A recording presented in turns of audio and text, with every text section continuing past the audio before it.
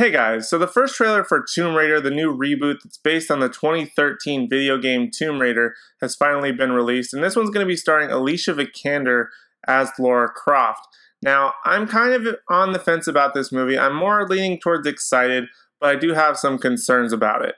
So as I said, this is the first trailer. It actually was a short teaser trailer before a teaser trailer and then a sort of full trailer.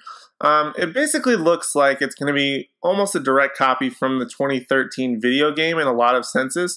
As to Alicia Vikander, I feel like she fits the character, but there's also some things that could be improved. She probably wasn't the perfect casting, at least in my opinion.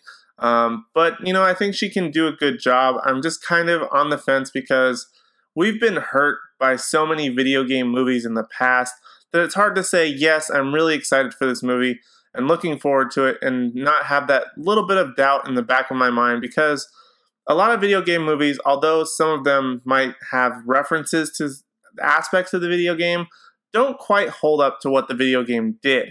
Now, I'm not saying that it's going to be the same case, because even in the original Lara Croft Tomb Raider starring Angelina Jolie, that was a bit of a departure in a lot of ways from the video game, but at least she sort of looked a lot more like that Lara Croft than the more modern rebooted version, rather, of Lara Croft. Alicia Vikander kind of looks like her, I guess, but really not that much. So that's kind of a departure there, which is kind of, it's a little bit harder to bridge that gap when you don't have somebody that looks as much like the character. But at the same time, I kind of have to understand she has a lot of star power, which will probably bring in a little bit wider audience to this movie. Now, in terms of the overall look and feel of the movie, it does, again, look like the 2013 rebooted Lara Croft Tomb Raider that's came out on PS4. I believe it also came out on Xbox as well. But I just feel like there's something sort of off about this movie. It feels like they're trying really, really hard. Based on the trailers, you get the sense that they're trying to really go with what this video game readaptation is sort of going for. And I completely agree with that. That's a great way to go. But you still have to bring in those original Lara Croft fans, which is going to be really difficult with this rebooted version. Even though the rebooted game is fantastic, it's going to be a little bit difficult to bring in those hardcore original Lara Croft fans. Now, big concern I think I have for this movie is the amount of slow motion action that's going to be happening. Based on the trailer alone, there were about 2 to 3 scenes, if I remember right. I'll leave a link down in the description below so you can watch the trailer if you haven't done so already. But based on the trailer, there's like 2 or 3 scenes already where we get that slow motion action sequence that goes boom, like one of those. That happens several times in the trailer, which makes me concerned. How many times is this probably going to happen in the movie?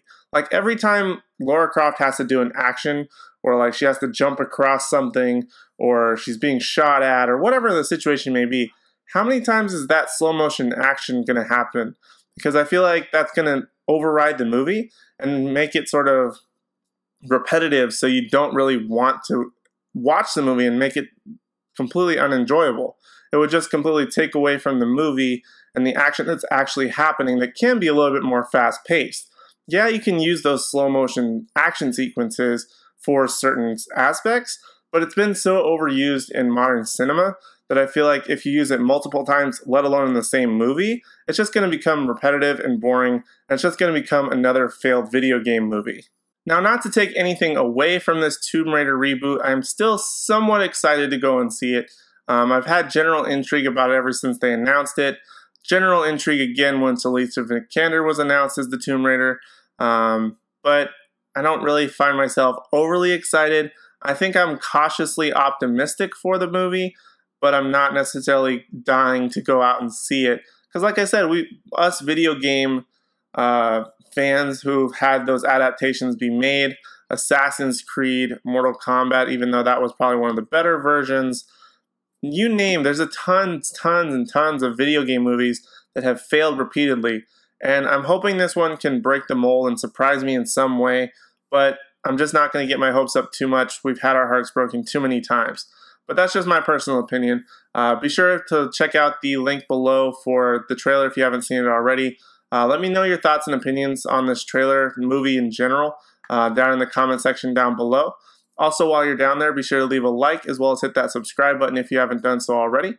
But that's pretty much all I have for the Lara Croft Tomb Raider reboot, the first trailer.